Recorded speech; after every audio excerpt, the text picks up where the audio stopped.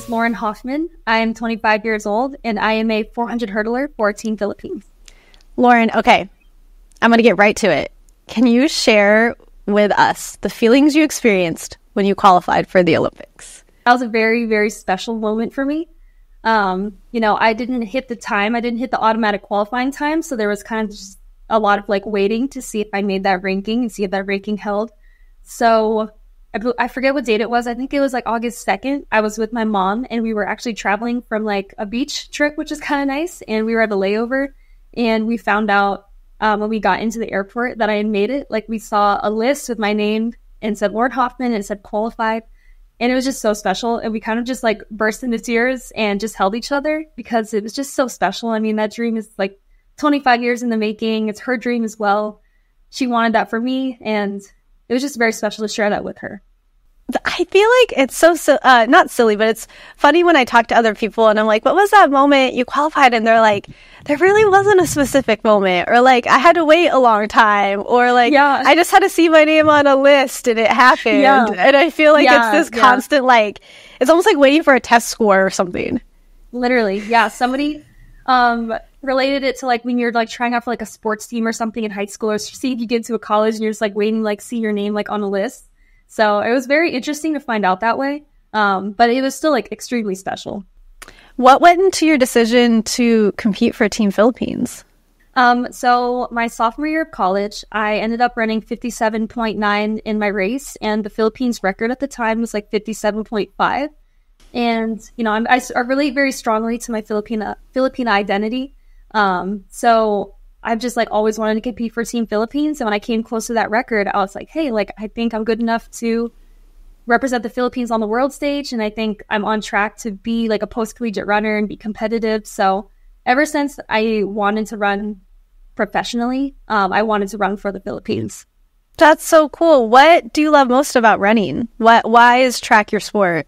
Yeah, that's a good question because sometimes running sucks and it's tiring. But I think I'm a very competitive person. So I feel it's always great to try to beat out other people, run against others, strong competitors. And just kind of hitting personal bests is just a true testament to all the hard work that you put in. It's different because it's not a team sport, nobody can support you in that way, or you can't really rely on others that way. It's just all on you. Just kind of a fun element to the sport. Okay, so I always wondered, and I know other people have wondered this too, when an athlete decides to compete for Team Philippines, usually there's a process for becoming a citizen. What was that process like for you? Yeah, it was kind of fun because my mom and myself got to kind of reconnect with our roots. My mom had to get her dual citizenship, and then I could get my citizenship after. And I feel she wasn't really planning on getting her dual citizenship for any reason. So me wanting to represent the Philippines kind of brought both of us back to the Philippines and back to our roots, exploring our culture and our heritage. So it was kind of fun for her and I to go through that together. And I feel I've kind of inspired my brother to kind of reconnect with his roots also. So it's kind of been very special for all of us to reconnect. Where can you trace your mom's roots in the Philippines? Where is she from? Yeah, she was born in Caloocan City, but she grew up in Navotas. So we kind of consider Navotas her hometown. And that's where her cousins and our family still live, in that area. So it's kind of nice to always go back and see them. My uncle Aris is our big connection there. So I love going back and seeing my uncle Aris in Navotas. What have your experiences been like when you visited? I visited for the first time in April, and I tell people all the time, I think about it every day. And I always like to hear what other, I guess, immigrant kids have as their experience as well. What were yours like? I think I remember the first thing I realized is so we flew in at night. This was 2 years ago. We flew in at night, and I just remember leaving the airport and seeing all the drivers. The driving is a little bit different. There's a lot of people on scooters and a lot of people just turning. The driving was even just very different. I feel that was my first culture shock. Oh wow, this is not the U.S. road system. There are people driving all kinds of different directions and honking and stuff. But overall, it was a really great experience. Again, it was just very cool to see the culture, kind of try to learn some Tagalog and just see so many people that just looked like me. Living in Durham, there's not too big of a Filipino community. I feel like I'm finding more clubs and like more resources and finding more Filipinos, but just being in the Philippines is really cool. To just be surrounded by Filipinos and great people. And, when I met my Uncle Aries for the first time, he would just like welcome me with open arms, even though I've like never met him before, and him and his family were just so kind. So it just felt very like home. Yeah, it felt like home. That's how I felt as well. Like, and I still haven't really been able to pinpoint what it is, but I saw this Instagram reel. I'll have to send it to you, where it said something about the sense of community and the sense of family allows someone to authentically be themselves and to be vulnerable. And that's why the Philippines feel like home to a lot of people, because you can truly just be who you are while you're there. But I was the same way, and I wasn't ever able to describe it when I came back and people asked how it was. I just kept being like, it felt like home more than home has ever felt before. Yeah, that is a very good way of describing just like home, but I can't quite pinpoint it. But like literally just like leaving the airport and then being hugged by like all these like strangers that were like also my family. Yeah, they didn't even like say their name yet, but it was just this ginormous hug, and I was like, wow, like this is so welcoming. Sometimes I guess I could hear this in many other cities in the States, but sometimes I do kind of miss the honking. The honking and the chaotic driving and stuff. Stop lights or stop signs. Yeah. It's very interesting though, because I feel like they're really good drivers because they just have to be aware of like all those things. Like I feel like in the US, everybody just follows like rules, and I feel like that's why people get into accidents and stuff, because people don't follow the rules. But like they're very like aware and into them, like in the Philippines. I agree with you 100%. Like there's can't really describe it, but you get it. We kept calling it organized chaos. Like there are less rules, but they have it figured out. Yeah, they're just good drivers, like they're just a lot of people. Yeah, definitely. How has representing the Philippines and competing for Team Philippines changed how you connect with your culture, if at all? It sounded like you already, as you said, identified very strongly with your Filipino side. I would love to hear more about that.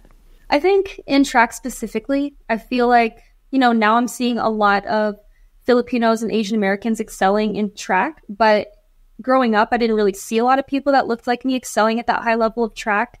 So to kind of like be that representation, whether it was on the Duke team or ACCs or NCAA, like those like different stages, it means a lot to me, because hopefully I can be that representation to a younger girl that looks like me.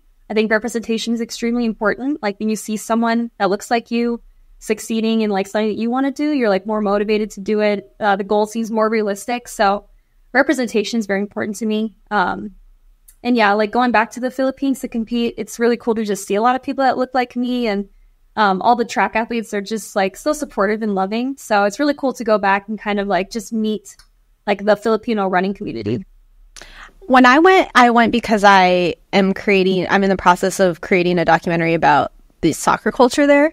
And I feel like regardless of what the community is, it's very niche. Like I know the community that I was welcomed into was like very welcoming and very niche. It sounds like the running community is the same. Like if you're Filipino and you have a shared passion, like it's just all copacetic and everyone's like happy and welcoming in one big family. Yeah, no, definitely. That's how it feels when I go back for the track meets. It's literally like one big family. Like it's just so much love. So yeah, coming back to run in the Philippines is like so special. Those are like my favorite meets of like every year. Okay, so looking at Paris, what is one thing or maybe a couple things that you are most looking forward to about the Olympics, other than competing? Like what? You're an Olympian, Lauren. This is a really big deal. What are you excited about? It's still like hitting me and going in waves. Like I am just so excited. Sometimes I chill out about it, and then I'm like, oh my gosh, I'm leaving for Paris in a few days to represent the Philippines. Like what an honor. I think what I'm most excited for is to just meet the other athletes, like other Filipino athletes. We are, I think, 22 people deep, and it's a big group, but it's also small in a good way. Like I'm excited to kind of like get to know other people like very, very well and like intimately. Like we're sharing like common goal of success and representing the Philippines well.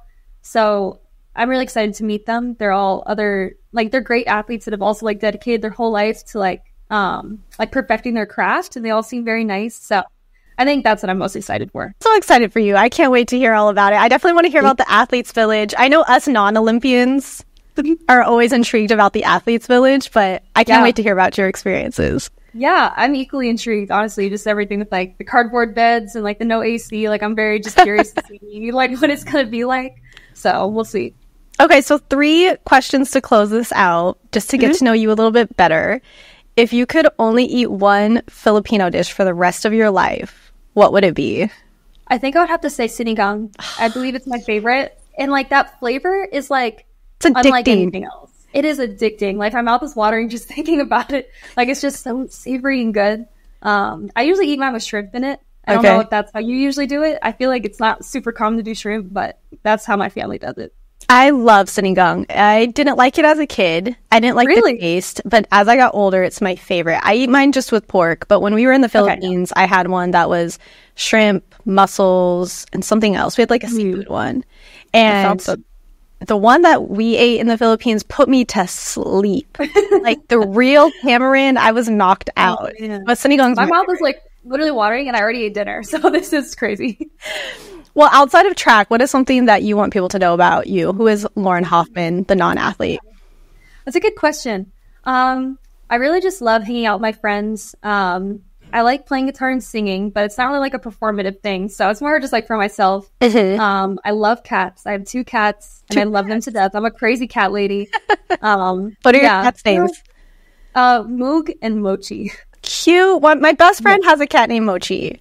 I know. I feel like Mochi's kind of like a basic name, but it just fits in so well. I feel. Yeah, but it's just such a cute name. So, cat lady, you play the guitar, you sing. It sounds like you're creative. Yeah, a little bit. Yeah, I'd say so. So you got the Filipino genes that can sing. A lot of us don't have those. No, this is a hot take, but I think every Filipino can sing. Like even the ones that say that they can't are like, oh, I don't know if I can. Like you definitely can. It's just in our blood. And you just haven't found like the right song yet or something. Okay, well, we're going to go to karaoke, and I promise you. Yes, we're going to go to karaoke. We're going to figure it out together. Okay, so last question for you. If you didn't run track and skills were a level playing field, what sport would you compete in the Olympics, other than obviously hurdles? I feel like gymnastics is an insane sport. I feel like they make the most impossible things look so easy. I think they're athletic and fast and powerful and strong. So they're just like overall like incredible athletes. So I feel like, yeah, I wish I was good at gymnastics. I think gymnastics would be my answer too. Yeah, it's so sick.